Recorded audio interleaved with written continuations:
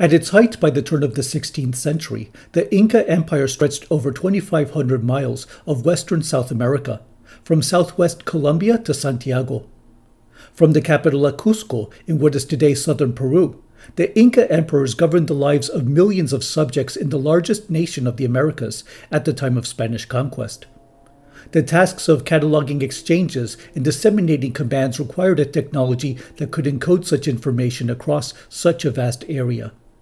This technology would also need three important features to work effectively. The code must be consistent, precise, and permanent. These qualify writing. Hello, this episode in the Native American Writing Systems playlist brings us to South America, for two important scripts created among the ancient civilizations along the continent's west side.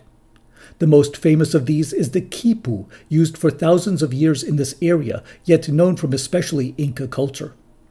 The other is the OQAPU, which used intricate and often colorful patterns to organize ideas. We will see examples of each in this episode. Khipu comes from the native Quechua word for knot, which the Inca themselves called these instruments. They were made to store data in a form that could literally fit in the palm of your hand, and two outstretched arms could hold the longest. Archaeological excavations at the Peruvian site of Caral date the earliest forms of Khipu to almost 5,000 years ago, and later civilizations such as the Wadi also employed the technology. But it was the Inca that used it most extensively to record the activities and transactions that kept their empire running. Over 1,000 Khipu survive today, from mostly the ancient and colonial periods. Yet into the present day, native peoples in a few remote corners of Peru preserve the tradition. Hanan Historia y Cultura provides more details on these cases, and I link to the video below. Studying how the Khipu was made has helped to understand how it could encode information. Cotton is the primary material, spun into yarns that could be braided, knotted, and bound to a primary cord. The Khipu could combine multiple features to specify the data: colors, amounts, and positions, indeed even the spin of the yarn and the orientation of the knots themselves. I saw this beautifully preserved example and the next at the Dallas Museum of Art, and I linked to them in the description. Scholars have identified several common parts of a Khipu. Like a thick spine binding the text together, a primary cord provides the base attaching all other components. The primary cord trails into an end string that may run even longer than the primary itself. Additional strings provide supplementary information that could be regionally specific. These accessory strings may also bear knots counting or summarizing the present chords. They are like the metadata for a document. And remember that Khipu is the Quechua word for knot, the most basic and definitive feature in this writing system. Their main purpose is for counting, with the same decimal base used in the Quechua language. Representing the unit of 1 is the outermost position, counted by the number of its spins or knots. Working farther inward, along regular intervals, are the higher bases of 10, also counted by spins or knots at each level. These units continue inward to count tens, hundreds, thousands, and in some cases up to the tens of thousands. The next image will show sample amounts. Pendant cords are the strands holding the knots. They are usually directly attached to the primary cord, but it is also possible to find a few on looping cords running parallel to the former. This fascinating exemplar of the Khipu as a counting tool is in the American Museum of Natural History in New York. Its display illustrates not only the totals from each of a group of pendant chords, but also their combined amount in a so-called summary chord, highlighted above. Each summary chord reflects the total from its respective section. If you're familiar with computer science, the summary chords recall pointers. The display counts the Khipu from the 4 pendant chords in the first color-coded section. Chord 1. The unit knot has 8 spins, followed by 3 knots for tens, counting 38. Chord 2, 3 ones, 7 tens, and 2 hundreds for 273. Chord 3, 8 ones, 5 tens, and 2 hundreds for 258. Chord 4, 9 ones and 8 tens for 89. If a position has no knots, it stands for 0. These 4 amounts add to 658. This same number appears in the summary chord above: 8 spins for the unit knot, 5 tens, and 6 hundreds. This summary chord therefore indexes dependent chords belonging to the first of the color-coded sections.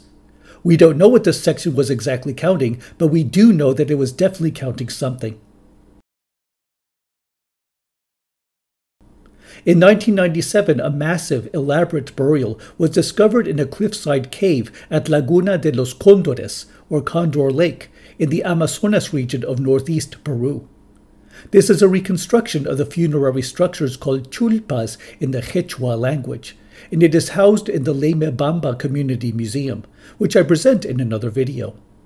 Among the chulpa remains were the wrapped bundles of 219 mummies. These now reside in the museum for conservation, research, and display. An extraordinary part of the excavation was the discovery of 33 quipu. Most date to the period before the conquest, but remains of Spanish artifacts suggest that burials of elite people continued into early colonial times. Even though exceptionally well preserved in the remote necropolis, the 33 quipu were found clumped into massive tangles that researchers had to carefully unravel. The most remarkable of these is one with 762 strings grouped into 24 sections. Gary Urton, one of the foremost scholars on the quipu, concluded that most of these strings represented the 730 days in a 2-year span, and it recorded the expected tributes to the Inca Empire from this region, similar to the Aztec tribute lists introduced in an earlier episode in this playlist. It is therefore nicknamed the Calendar Khipu. A few other examples are on display in the Lemebamba Community Museum. Reading and writing quipu was a highly specialized and restricted profession in the Andes. Those who kept these documents were the quipu camayo, those with specialization in quipu. This was a formal title and a hereditary position in the nobility. Colonial sources have described what the quipu contained, and a few also directly transcribe their text. However, these writings explain nothing about how a quipu's design actually specified content. We know that the colors were deliberately grouped, but what each color meant remains a mystery.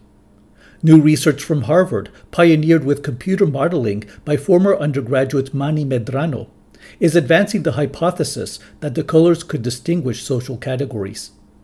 Colonial documents have noted that quipu stored administrative and historical records, and there is some indication that speakers may have used them as scripts to guide their public announcements and other performances.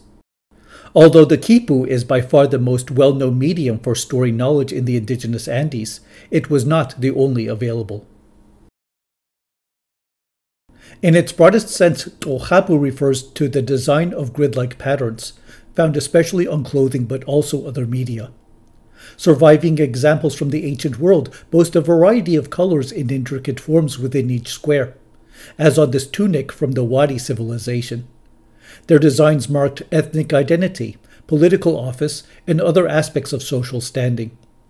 The dry, thin air of the Andean heights have preserved the color and build of a wealth of clothes and fabrics, whose designs we can continue to admire in the present. This cap at the Metropolitan Museum of Art comes from the Tiwanaku civilization, from the region of Lake Titicaca. Steps, frets, spirals, faces, and a zigzag, all in bold hues, animate the piece.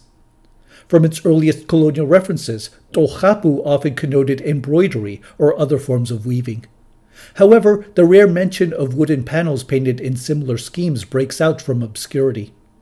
Like certain kinds of quipu, these decorated wooden panels also likely scripted texts for narrative performance. Unfortunately, no remaining examples of these wooden pieces are known, and only one colonial manuscript by an indigenous author presents any of its symbols within the text itself. The work in question is the Report on Antiquities from the Kingdom of Peru by Don Juan de Santa Cruz Pachacuti Yamqui Salcamaywa. By 1613 he sketched its most famous illustration, a cosmogram that I describe in my video on the philosophical concept of Pacha in the Quechua world. Another unfortunate effect of colonial occupation was that the traditional wooden OQAPU boards not only fell into disuse, but also disappeared altogether. Native authors and artists continued to reference the idea of the OQAPU grid, but its meaning shifted from a text with specific ideas to an icon of past indigenous glory. Historian Tom Cummins has described examples of this transformation in colonial works such as the Qero Cup. The OQAPU grid on it says less about an encoded message in the symbols, but rather the idea in the design as a whole, what native civilization used to be, and perhaps following the concept of Inkari, what it could be once again. Khipu and OQAPU used markings to express specific information through conventionally understood code. These South American media therefore behaved much like the working definition of writing introduced early in the present playlist. Without a surface to impress, the Khipu especially challenges us to rethink the creation and purposes of writing across cultures. Now that we have visited South America for a look into its ancient writing forms, our next video will explore some of the scripts created for North American languages since the 19th century. Join us for the following installment.